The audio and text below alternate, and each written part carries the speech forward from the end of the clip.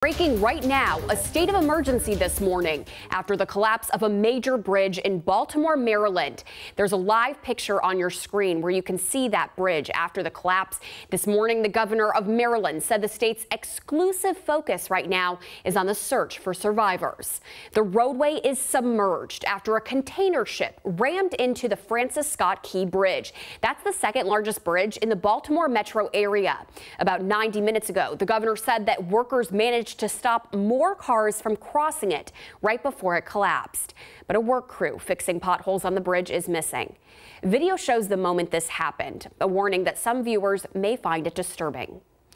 In this video, you can see smoke coming from the cargo ship right before its lights cut out. The ship then hits a support column and then the bridge collapses. Flashing lights at the center of the span appear to be from the road crew working on the bridge. Crews believe that there were 8 people in that work crew. 2 of them have been rescued.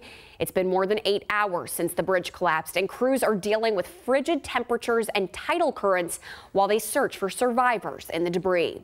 The governor talked about the impact of this disaster to the Baltimore area. To the victims of this tragedy and their loved ones, all of our hearts are broken. We feel your loss. We're thinking of you, and we will always be thinking of you. We pray for the construction workers who are on the Key Bridge, and we pray for everyone who has been touched by this tragedy and their families and all of their loved ones.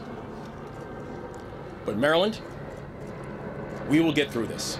Maryland's governor also confirmed that the cargo ship's crew told authorities they had lost power around the time that the ship struck the bridge.